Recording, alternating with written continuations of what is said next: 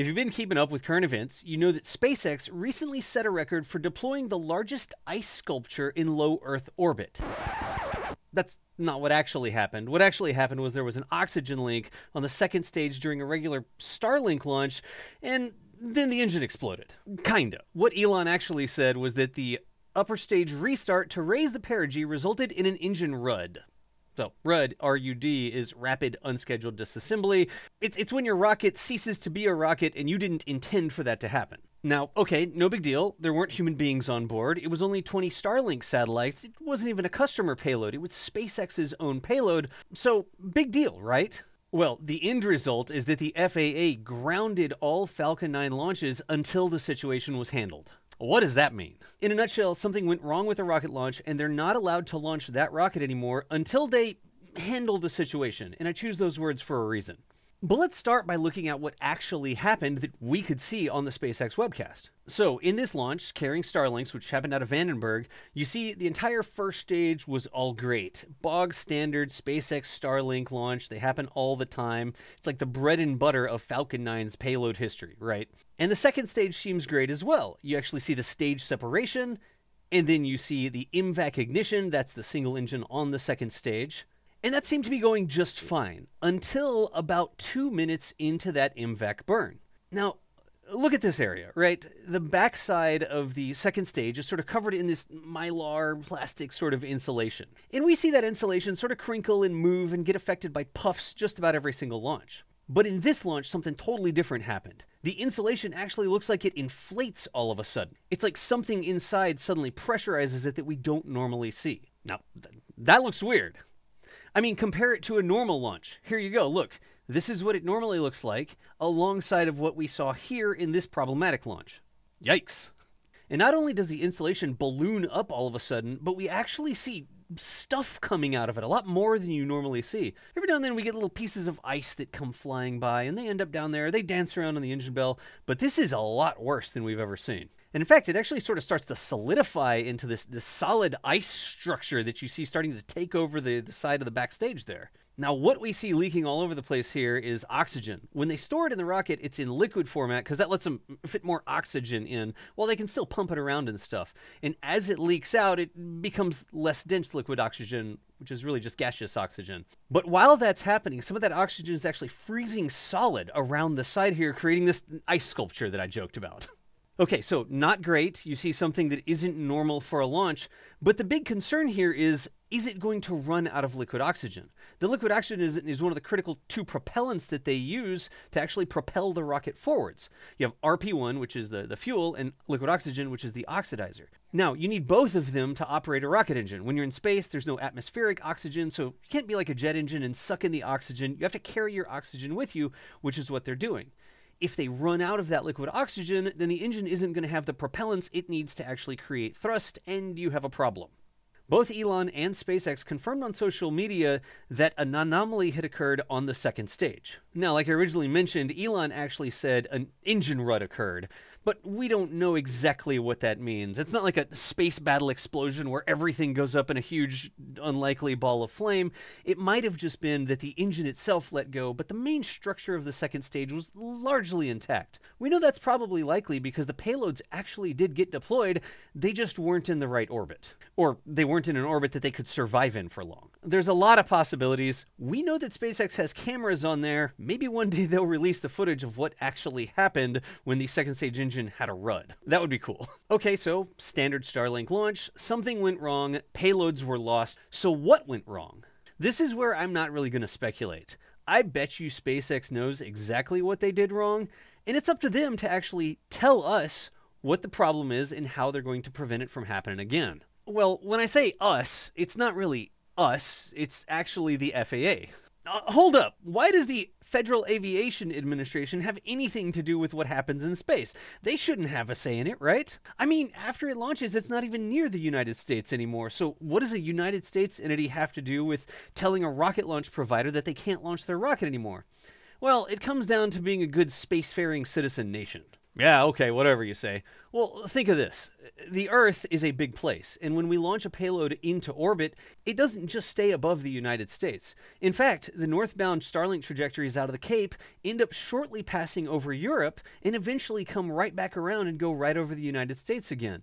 Southern trajectories will end up going over Africa and loop back around going over parts of Asia. So it's not just about the safety of American citizens on American soil. We want to make sure that launch providers that are operating out of the United States don't, I don't know, slam a payload into Paris or something like that.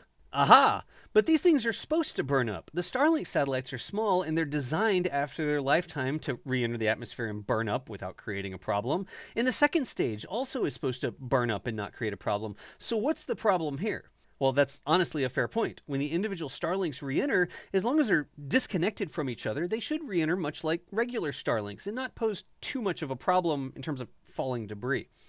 Now, the second stage, however, is usually supposed to be deorbited in a very controlled manner. And the problem here is that it was deorbited in an uncontrolled manner. They actually lost control of it. The engine exploded, if you want to use that terminology. It was a RUD, and that kept them from saying, all right, second stage, you're going to light your engine here, and that means you're going to deorbit here and burn up or splash down pieces in the Pacific Ocean or whatever.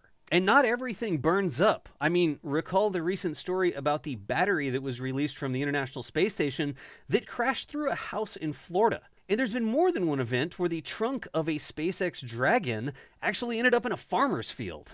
In those specific situations, it wasn't even direct control of the reentry that saved us. It was just blind luck and statistics. The Earth is a pretty big place, and so if something randomly re-enters, maybe it's not going to hit anybody, which is okay, but maybe it will. And so we try to take as many steps as reasonably possible to ensure that it won't. So how do you make sure that this is unlikely to happen again? Well, you need to understand what happened and what steps you can make to prevent it from happening again, or determine that, well, it happened, but because we were already doing other things to maintain safety, it didn't pose a big threat. Let's talk about that. The FAA actually has 9 different conditions to consider when determining whether or not they're going to basically stop launches or consider it a mishap and require an investigation before that vehicle flies again. Here they are. Was there a serious injury or fatality? In this case, there were no crew on board, and we haven't gotten any reports of debris coming down and hitting anybody, so I don't think that this would apply. Malfunction of a safety critical system. This is my opinion, but I'm on the fence with this one. Is the engine, which allows you to cleanly deorbit the second stage, a safety critical system? I'd probably want to ask the FAA exactly how they classify that, but I could understand that if the engine is no longer usable and that prevents you from deorbiting the second stage in a controlled manner, maybe that engine is a safety critical system. I don't know on that one. Let's mark that one a maybe. The failure of a safety organization, safety operations, or safety procedures. Here, I think we're good. It's not like there was a boat on the range and you launched anyways and then there was a problem, so I'm not sure that that one's going to apply. The high risk of causing a serious or fatal injury to any spaceflight participant, crew, government astronaut, or member of the public. Well, this was an uncrewed mission, so there were no spaceflight participants, crew, or government astronauts on board, but it also says member of the public. And this is where we don't want a piece of a rocket that's lost control to crash into Disney World, or a piece of debris coming back down from space to end up in your bedroom. Is that what's being triggered here? That's a good question. Let's keep going. Substantial damage to property not associated with the activity. I mean, this is actual damage, not just the possibility of damage. And here, I don't think we've heard any reports of property being damaged that was not associated with the activity. Aha, so the next bullet point is unplanned substantial damage to property associated with the activity. Aha, so pay attention to that. You can launch a rocket off of the launch pad. And when you're launching that rocket, you can actually expect that the pad will take some amount of damage. As long as you plan for the pad to take that some amount of damage, that's not actually going to trigger that. Now, if the rocket explodes, I don't know, right on the pad and completely destroys the pad in an unplanned manner, like a way you didn't really anticipate, that'll trigger it. But if a couple lines get burnt off or something like that during the normal course of launching, maybe you'll want to fix that so that you can keep up your high rocket launch cadence, but that's not going to get the FAA on your heels. Now here, since this is talking about damage to property associated with the activity, I'm not sure that this is the vehicle itself. Let's go to the next one. Unplanned permanent loss of the vehicle. Here you go. In this case, it's pretty clear that the second stages usually should stay intact until you tell them to, in a controlled manner, deorbit themselves. That didn't happen because the engine experienced a rud and they lost control of the stage, or at least the ability to cleanly deorbit it. So I do think here that this could trigger as unplanned permanent loss of the vehicle, which would cause the FAA to say, whoa, you didn't plan for that to happen. You didn't dispose of that vehicle in a controlled manner. We're going to have to look into this. Or actually, you're going to have to look into this. Impact of hazardous debris outside of defined areas. Now, here again, this is talking about the impact of debris. This isn't the potential for impact of debris. So even though it wasn't deorbited in a controlled manner, I wouldn't think that this one would be what triggers an anomaly investigation. Again, we haven't had any reports of any damage actually occurring here, but it might just be statistics. We might have gotten lucky this time, but we need to make sure we take reasonable steps to ensure we're not crashing rockets into Disney World. I don't know why I always say that. Like, why is it always Disney World? I just envision a rocket going backwards from the Cape and then whatever. And the last one here is definitely a kicker. Failure to complete a launch or re-entry as planned. And we've got both of those things occurring here. Not only did the satellites not reach their planned orbit, so the failure of the launch occurred, but they also definitely didn't re-enter as planned. They re-entered in an unexpected manner. So I would say it's a really high likelihood that number 9 on the list applies to the mission here. So how is the FAA going to do this big investigation and figure out what went wrong with the SpaceX rocket? What do they know about SpaceX's rockets? Well, the FAA does have a lot of experience with decades of rocket launch operations in the United States and all over the world. So there is significant experience there in how does rocket debris behave when it re-enters or it doesn't launch in a controlled manner. But technically, specifics to the SpaceX rocket, you're right. The FAA doesn't really know how the SpaceX rocket itself operates. But that's actually why it's not the FAA doing the investigation. It's SpaceX that does the investigation. All the FAA is asking for is, hey, give us a report on what happened. You know your rocket. You have the data. Look through it and just explain what went on. And this isn't anything special for SpaceX. Everybody launching rockets, or at least getting licenses to launch rockets from the FAA, has to follow these rules. Oh, well, it's a government organization with outdated, antiquated rules, right? They're just slowing us down. Well, the current regulations that are in effect were drafted and approved between 2018 and 2020 specifically to streamline launch operations for licensing and regulation, as well as to address the fact that there are some commercially reusable rockets that are drastically increasing the launch cadence. Okay, fine. So it seems fair. Like something went wrong with the SpaceX rocket. SpaceX probably knows what it was.